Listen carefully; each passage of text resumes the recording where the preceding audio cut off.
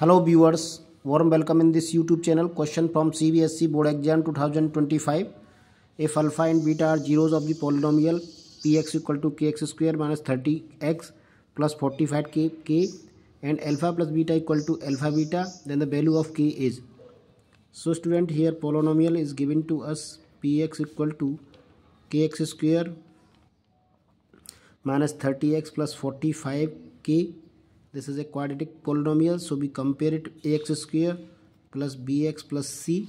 Here a is k, v is minus 30 and c is 45k.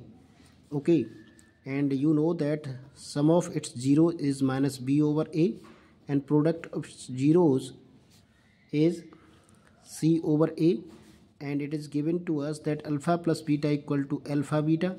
So minus b upon a equal to c upon a cancel, b got minus b equal to c. Okay, so b is what? Minus 30 and c is 45k. So minus minus plus and we divide it. 50 2 is 30 and 15 3 is 45. So k equal to 2 by 3. K equal to 2 by 3, the correct answer of this question, which is found in option D. Therefore option D is correct. I hope you got it. Please like the video, subscribe the channel. Thanks for watching.